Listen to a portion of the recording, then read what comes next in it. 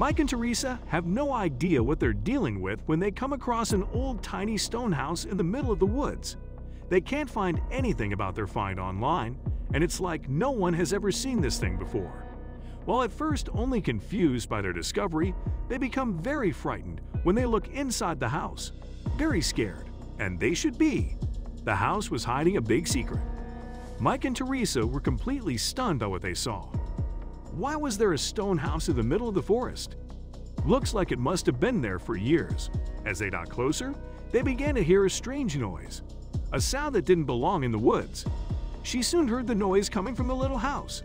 Mike saw the expression on Teresa's face change as she slowly reached into the cottage, trying to get something out of it.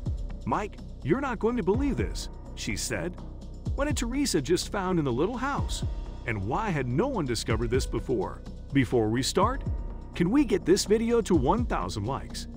Please hit the like button and subscribe to the channel. The couple had seen everything from homeless camps to wild animals on their walks.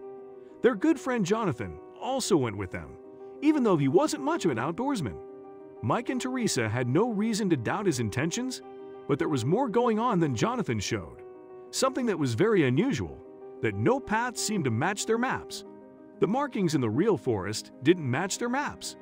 They even had several, but none seemed to fit.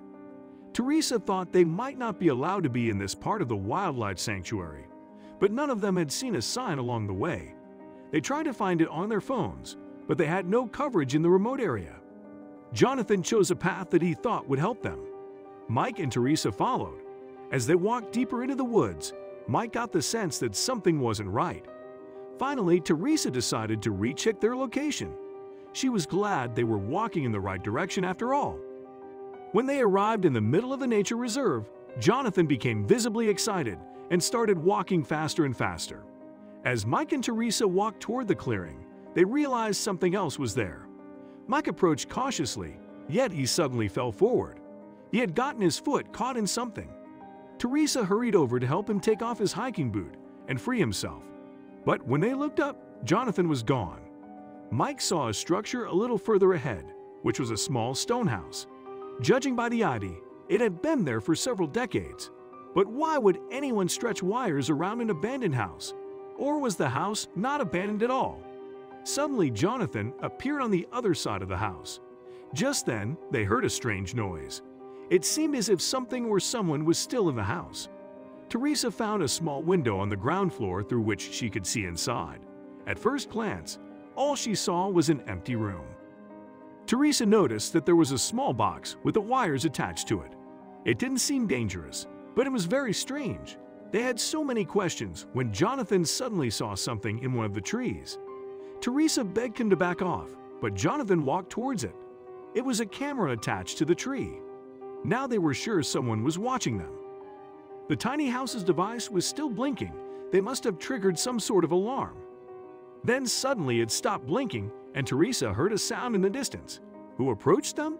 Teresa hurried over to Mike and Jonathan to say someone was coming. Now she heard all three footsteps, and without hesitation the group took off. Jonathan took the device with him because he wanted to find out what it was. Then they heard someone screaming in the distance. The device started making noise again, and Mike yelled to Jonathan to drop it. They were probably able to trace the device. However, Jonathan was very stubborn and didn't want to leave it behind. Did he have a secret agenda? Teresa wanted to find out who was following them and why. Mike didn't want to leave her alone and hesitantly agreed to the plan.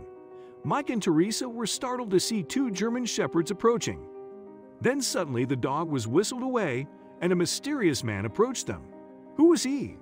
The man didn't seem to have any bad intentions, but why was he following them? They didn't have the device with them anymore, but maybe the dogs picked up on their scent. The man came up to them and asked what they were doing here. Mike was relieved that he just wanted to talk to them. It turned out to be the ranger and his name from Peter. Peter was investigating why a device was active in this part of the forest, and he had a lot of questions for the couple. Teresa and Mike explained why they were here and that they had found the little stone house. They said they had no intentions. Peter also asked where the device was now, but why did he want to know? Was there something Mike and Teresa didn't know? They said that Jonathan had brought the device, and Peter could see that Jonathan was close to the edge of the woods. Even his dogs wouldn't be able to catch up with him. The ranger invited Mike and Teresa to his cabin to explain everything. Peter told them that the little house was under guard, but he couldn't tell exactly why. It was a leftover part of a closed amusement park that he wanted to protect. He had accidentally left the device there himself. It was quite expensive, so he wanted it back. Teresa and Mike believed Peter, but felt he was only half the truth. Jonathan, meanwhile, was still missing. He had taken the device with him and thought he had found something very special. Teresa tried to call Jonathan to explain everything to him. However, Jonathan didn't answer. Mike was frustrated with how Jonathan had handled the whole situation and just left them behind. Then they heard a voice in the distance, and it was to their great surprise Jonathan. Except he didn't have the device with him. Peter immediately wanted to know where the device was, but Jonathan wouldn't reveal it. Finally, Peter began to tell them the whole story. There was a rare species of animal that had been spotted there. Peter didn't want anyone else to claim his discovery, so he left the device behind. Jonathan was disappointed. He thought he had found something very special. He apologized to Mike and Jonathan. A few days later, they saw Peter in the paper, including a thank you to the three for their help.